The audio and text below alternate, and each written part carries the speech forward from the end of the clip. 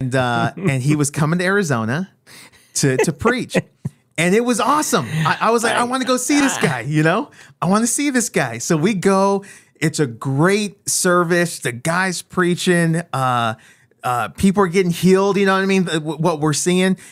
But in my heart, I felt the presence of the Holy Spirit. Like I know his presence, right? And the presence was there. And I remember there was a moment when you prayed for somebody and I felt that presence hit, right? So I'm like, this is great. And then it's right in the middle of COVID, right? So he says, you know, he's looking around, half the church is empty. He's like, hey, we didn't get the turnout that we were looking for. I'm asking you guys to sow into our ministry. And then he starts, I need so many to do 1,000, so many to do this, so many. Yeah. And I got that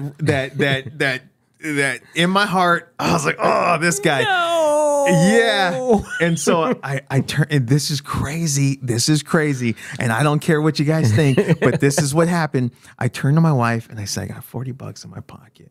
I'm just going to give it because he's asking. And he wasn't doing it the way that the other guys do it. He even said, he's like, hey, look, I'm not promising you the world. Yeah. I'm not promising God's going to do this. He goes, we're asking because we need to hit a certain financial goal so we can do another event. And he's like, so I'm asking you guys to do your best, ask God and sow into the ministry. Yeah.